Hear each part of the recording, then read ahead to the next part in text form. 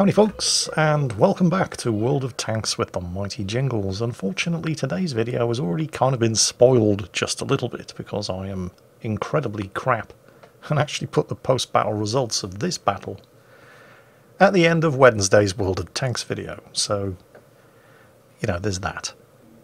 But anyway, spoilers notwithstanding, I hope you're going to enjoy today's video because this is a very, very well played game in a Tier 9 light tank. This is Lost Llama in the T-54 lightweight. It's a Tier 9 battle. And the thing about the T-54 lightweight in a Tier 9 battle is that it...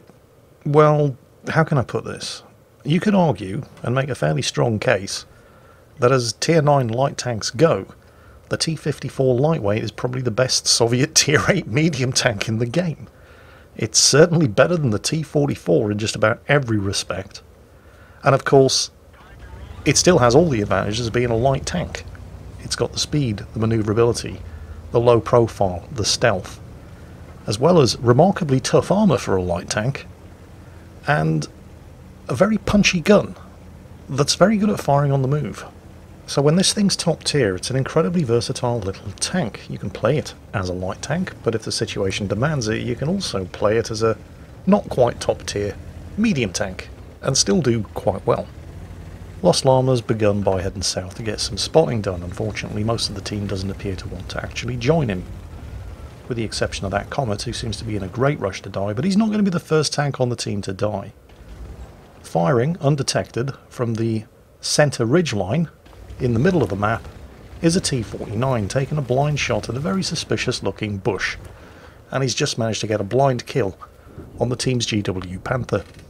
Lost Llama's teammates start pinging the map centre ridgeline, knowing that that's where the T-49 is firing from, but Lost Llama's in no rush to head over there completely alone, without knowing where any of the enemy team are, and that's when the Jag Panther gets spotted.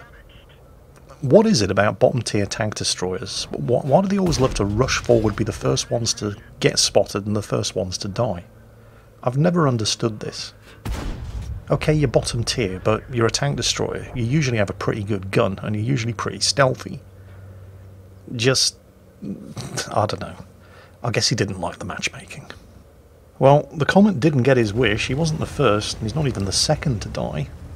With the exception of a couple of heavy tanks over on the other side of the map, hardly anybody appears to be in a rush to get involved in actually fighting the enemy team, other than the Comet there, who's already lost half of his health for his efforts. But with some of the tank destroyers now heading south, and given that Lost Llama wasn't actually spotting or doing any damage to anything from his previous position, and he's still pretty reluctant to challenge the enemy team for dominance of the centre of the map. We know that there was at least one T-49 there, and he's highly unlikely to be alone, and since there are actually enemy tanks spotted over here and the team are actually moving up to engage them, this is where he's decided he can be of most use to his team. Be real nice to... there we go. Well, he didn't get the kill, but the Scorpion G has been killed. Again, what is it about very, very badly armoured tank destroyers? They just love being on the front lines. Again, this is something I've never really understood.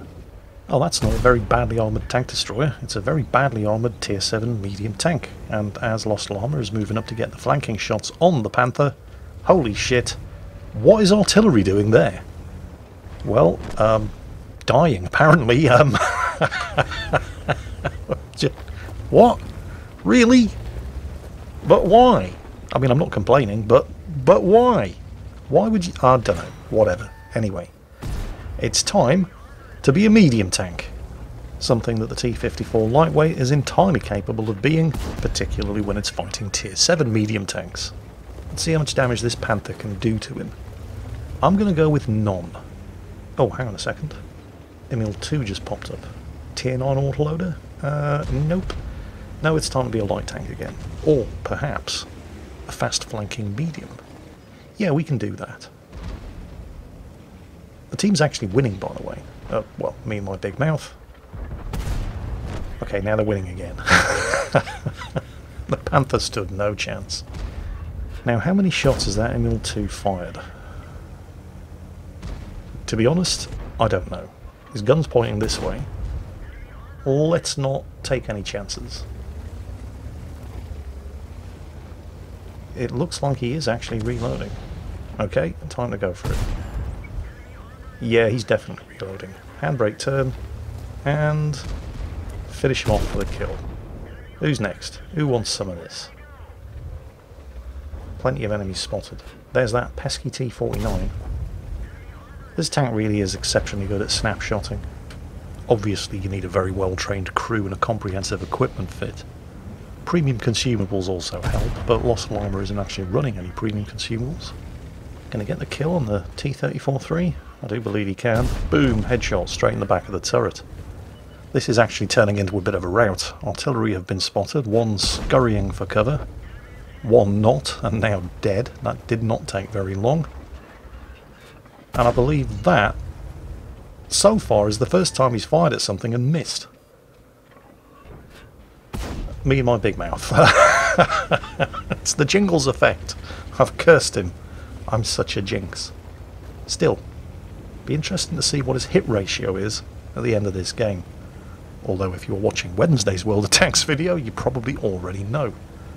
But yeah, they've definitely got the enemy team on the back foot here, which is kind of surprising considering that the enemy team completely dominated the centre of the map throughout the whole game up until now. Although we don't actually know what the disposition of the enemy tanks were. It could be that the enemy team were camping just as hard as Lost Llama's team, and the T-49 was in fact the only tank up here, on the centre ridgeline. Oh, he's been spotted. It's that T-49 again. And missed. Then again, he was firing at a very small, very fast-moving target, half the distance of the map away, but, well, then again, he did that and hit the Lorraine. Barely slowed down, certainly wasn't fully aimed. This gun is full of surprises. 4 enemy tanks left. One of them, T-26E5, is about to munch on friendly artillery, but as he was lining up to take the shot, he got himself slotted by the friendly Emil-2 from halfway across the map, and Lost Llama is making the run on the Doom Turtle. But don't forget that T-49's down here as well. And there he is. And right in the face with a 152mm high explosive shell, but it didn't really do an awful lot, did it, because of the strong frontal armour of the T-54 lightweight. And now the T-49 is dead, repositioning to deal a dose of very rough and unconsensual butt sex to the Doom Turtle, who's just managed to get his tracks back up. Now, here's the problem for the Doom Turtle. It doesn't really matter which way he turns. Somebody's going to be shooting him up the ass. So, no kill for Lost Llama, but the Doom Turtle's down, that's what matters, and that just leaves one enemy tank. A T-29, American Tier 7 Heavy. He's not AFK, or at least he wasn't AFK. He's got 2 kills to his name. He was actually having a fairly good game. He was last spotted here in the town, where he was winning the fight against the heavy tanks on Lost Llama's team, but he hasn't been spotted for quite some time. And nobody's interested in capping at this stage. Not when you outnumber the last tank on the enemy team by this margin. And it's just, I mean, even the artillery are rushing to try to get the kill here. And there he is. Oh, bless him. Still on full health. Cowering at the back of the map. He's not going to be on full health for very long, as everybody scrambles to get that little bit of extra damage in and get that kill. He's fired. He's surrounded. Yeah, he's pretty much dead. Yeah.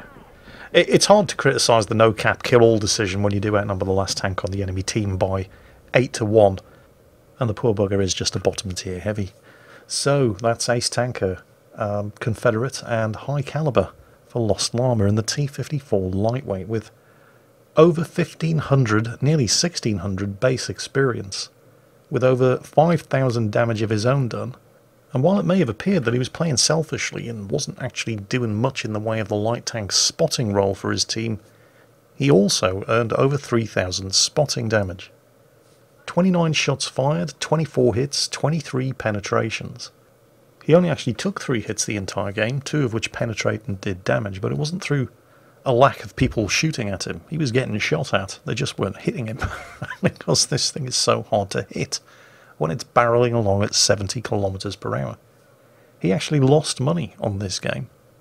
He started the game with 20 rounds of non-premium APCR, which is standard ammunition on the T-54 lightweight, 16 rounds of premium APCR, but he fired so many shots that he ran out of standard ammunition and had to start chewing through his premium ammo supply, and that's pretty much what cost him a profit on this match, although he didn't lose that much money. See, that's one of the limitations of the T54 lightweight, and it's not much of a limitation. It doesn't carry a huge amount of ammunition. Still, if he'd been running a premium account, even chewing through half of his premium ammunition supply, that would have still been a profit. So that was Lost Llama in the Tier 9 T54 lightweight Soviet light tank, which by happy coincidence also happens to be the best Tier 8 medium tank in the Soviet tech tree. Hope you enjoyed today's video, folks, and as always, take care, and I'll catch you next time.